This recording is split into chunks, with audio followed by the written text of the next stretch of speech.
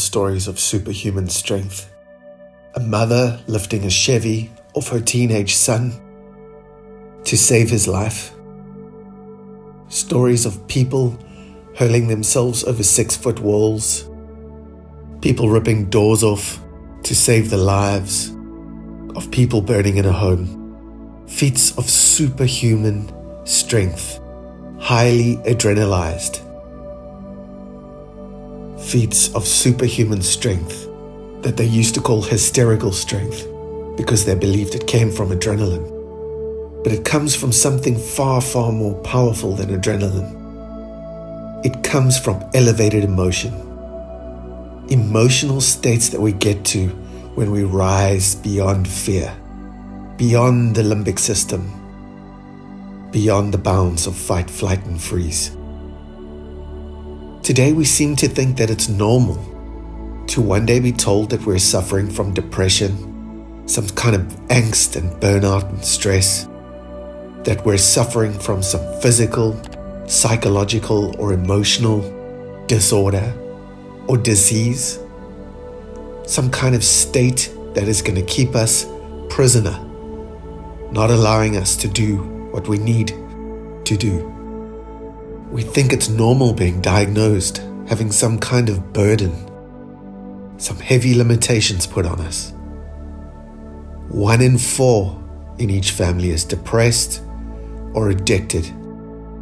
People believe that their personality disorder is a lifelong sentence. People believe so much. They say, I am anxious, I am stressed, I am suffering this or that disease or disorder. And they wear those shackles for a lifetime. But that is not normal, and that's what we teach. It is by no means the norm. People achieve superhuman strength, feats of overcoming disease every single day. What is normal is to access energized emotion when we need it. Just like the mom who lifts the Chevy to save her teenage son, we are capable of the very same feats. We're not only capable, it's part of who we are, it's part of the journey and part of what we need to realize to get to where we need to go.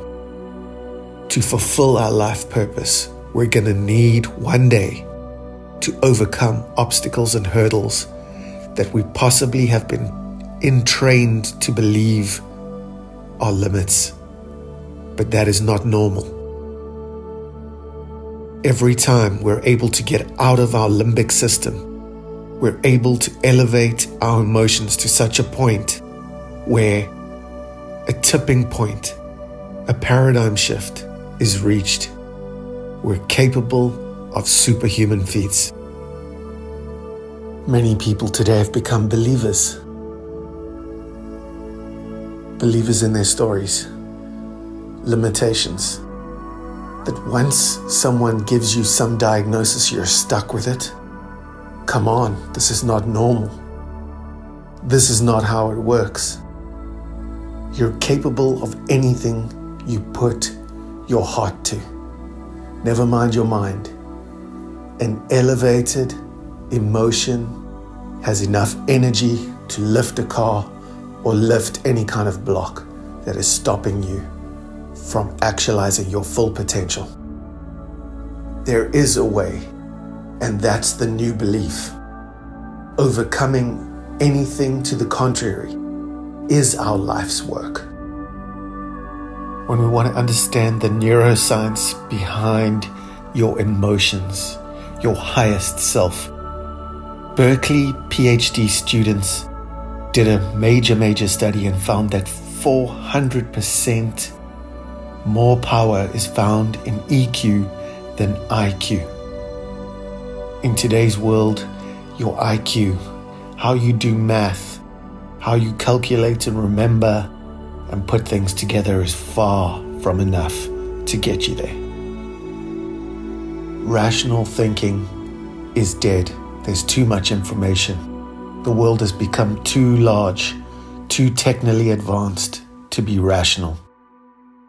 Just look around you and understand why people are naturally losing their minds.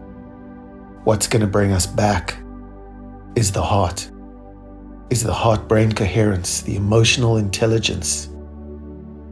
There is nothing stronger than the power of love. Understand that when you are in love, fear leaves the room, and this is when you're capable of crossing those bridges, of healing, of transforming yourself. Self-love is the beginning of the journey from IQ to EQ, and emotional intelligence will take us through to being able to see without seeing. It'll take us to CQ, to be able to contemplate ourselves and our lives exactly as we are, without the boundaries, the masks, the fear. The biggest part of your body is emotion, is heart, is passion. By far the biggest and most powerful part of your brain, your neurobiology, is your emotional mind. Not your EQ, not your limbic system, not your survival mind. You're not an animal. You're a divine, creative human being that has been designed to overcome, to achieve a specific, deep purpose. Nothing can or should stand in the way of that purpose. And today we know all we need to do is tap into our emotion. Tap into the power of love. Love that becomes inspiration, intuition, all extrasensory, far beyond your five senses. Love becomes intention, inspiration, insight. You become extrasensory when you tap into the emotions of love. So how we access the power of our emotions is by stopping thinking, by stopping the endless loop of thoughts that go nowhere.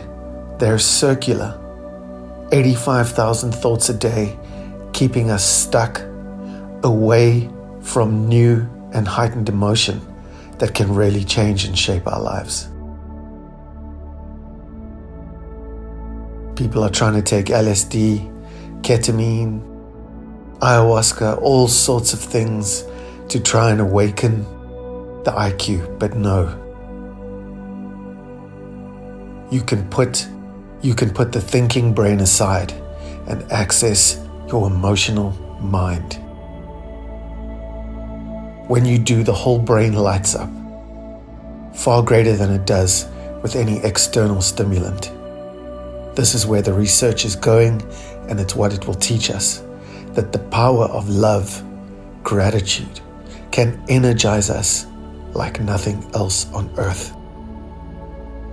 Moving beyond the confines and the limits of the reptilian brain, the primal brain is something that we can all do. Our self-preserving behavior is more active than it's ever been before in history, in a world that is changing on an hour-to-hour, day-by-day basis. Nothing is certain and nothing stays the same. The reptilian brain, the primal ego, bases itself in survival and fear, fueled by trauma. It tries to solve problems that are virtually unsolvable until we show up as who we really are, as spiritual, emotional, body, heart, mind beings. When we show up in total, we become authentic, we become powerful, and we are able to overcome primal survival instincts. How do we do it? How do we stop thinking on this level, in the downstairs, compartments of our brain. We become still. We start managing our breathing. We start to show up for ourselves and manage our thoughts, our feelings, our behaviors.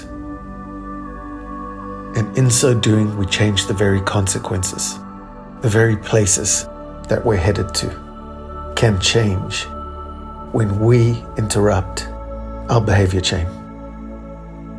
When we light up forebrain, midbrain, and hindbrain together through breath, through stillness, through meditation and contemplation, we can change the body's vital functions, respiration, heart rates, and every dis-ease and disorder that is in between can be overcome. Yoga itself means union. We need to put the body, heart, mind together.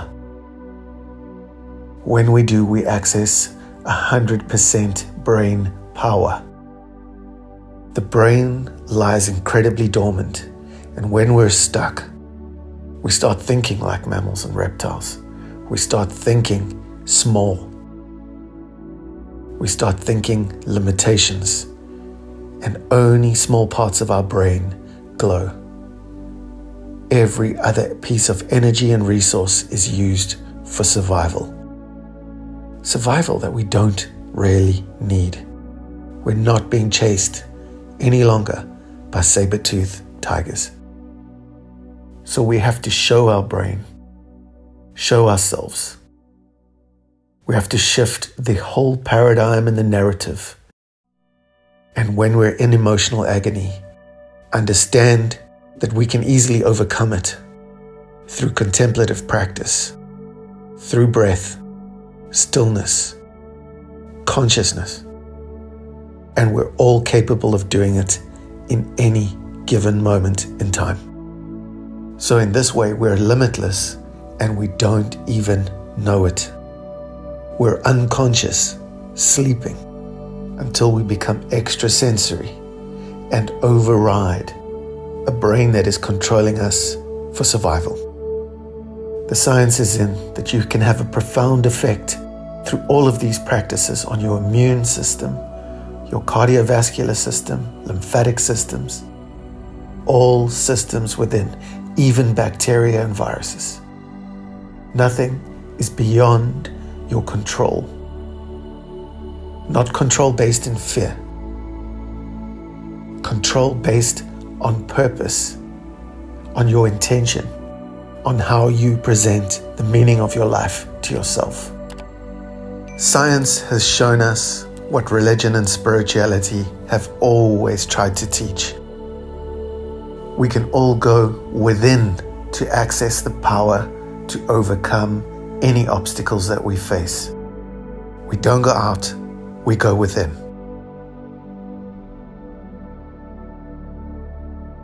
What the wisdom traditions and the desert fathers and all prophets and mystics and teachers around the world have tried to teach us is that biochemically and neurologically we can activate internal power to overcome any external obstacles.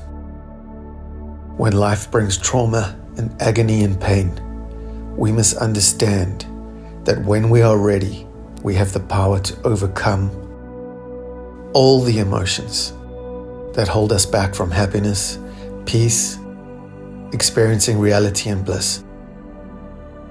We need nothing external to create the transformation. Those wisdom traditions talked about waking up, spiritual awakenings, and this is what they mean when they teach us to awaken the body, awaken to the power of our emotions, love, our hearts, and in turn access 100% of our brain to light it up like a candle. To light it up as we've seen with neural imaging, just by the power of our intention. We are all extrasensory. We all have the power of intention, intuition, powers beyond the intellect. The intellect is a beggar. The mind needs a master, and that's you. If you want to elevate yourself, you need to elevate your emotions on purpose with practice. And it's in that way that you retake the steering wheel of your biology, your cognition, and your soul. This is an emotional life. Your brain's hippocampus can be enlarged in times of stress. And through meditative practice, science has shown us that we can change the size of that emotional center. That hippocampus can get larger or smaller with the power of your own intention. This shows us how much power and control we have to guide and direct our emotion rather than let unmanaged emotion run riot. Emotion is based on the most two powerful aspects of who we are: fear and love. Literally, psychiatry and psychology, through to spirituality and religion, have been pointing us in this direction forever. Yet, sometimes it has been misunderstood. Perfect love casts out fear. In other words, when we elevate those emotions, we can cast out fear that is turned into depression, overwhelm, stress, and even personality disorders. Are they treatable? Absolutely.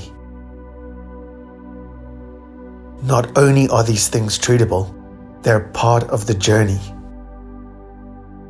They're the dark night of the soul that we need to traverse.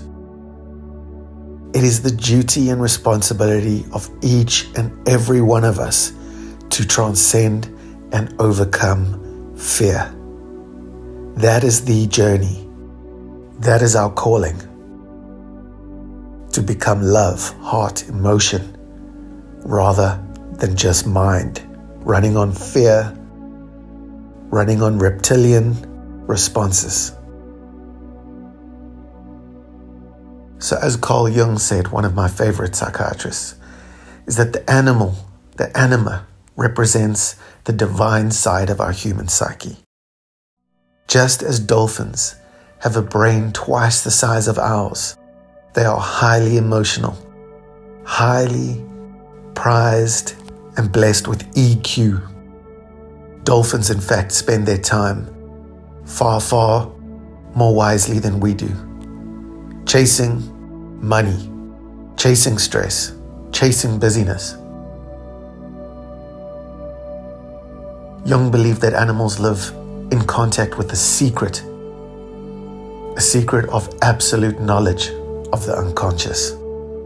And it's these emotions that open animals and close down humans. With fear, animals tend to forget everything and rise. And we tend to forget everything and run. This is the way our survival mind is designed.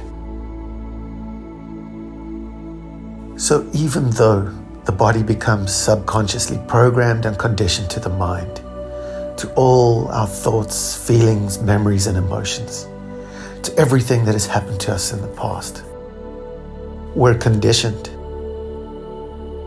The mind is trained, and the same automatic emotional responses start leading our lives. We start operating with a limited mindset. Disappointment, fear, frustration, anger, all of these things set in, and we are led to believe a lie. We are led to believe that we are stuck here, that this is our fate, but it's not the case. What we need to realize is that we can reclaim our power by changing our state of being, by elevating our emotions. by creating a new future with new intentions, with our extrasensory capabilities, we're able to look into the unknown, the uncertain. We're able to look into a new future. And this is the start of any transformational process. When you begin to really dig deep and start feeling emotions, higher emotions, with higher intention and intelligence, these elevated emotions create new conditions in your body, heart, and mind. New conditions create a new future. And we are capable of any future we put our body, hearts, and minds to. We know that thoughts have the power to make us sick or well. These thoughts are influenced by past experiences and the environment. They create the same life, the same boundaries, the same prison that we might be used to. But we can break free from the cycle of these repetitive patterns at any given time by switching from victim to master of our own stories.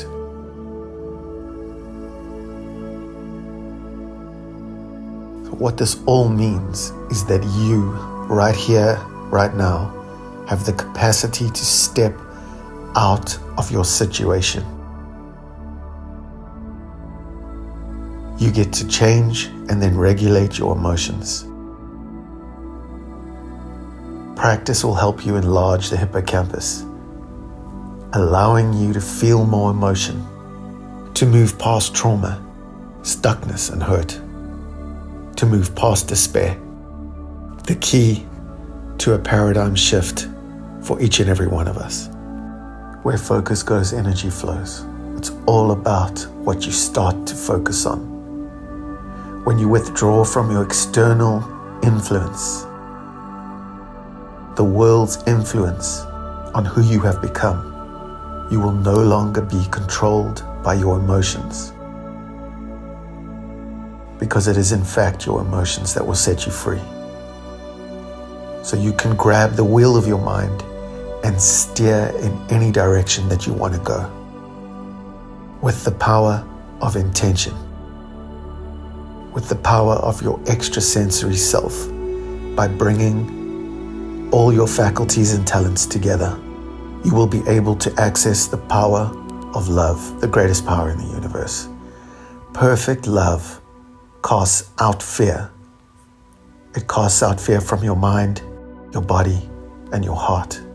And when we cast that fear out, we're capable of greater things than we possibly could have imagined.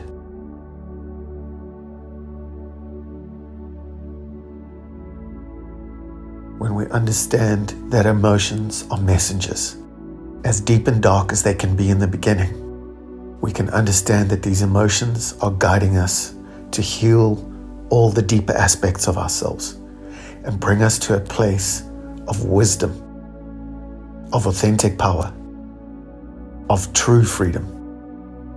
And this is what life is about. Because it's unlimited, we must go all the way and be fully awake, fully human, fully alive. When you learn how to use your body to open your heart and free your mind, anything is possible.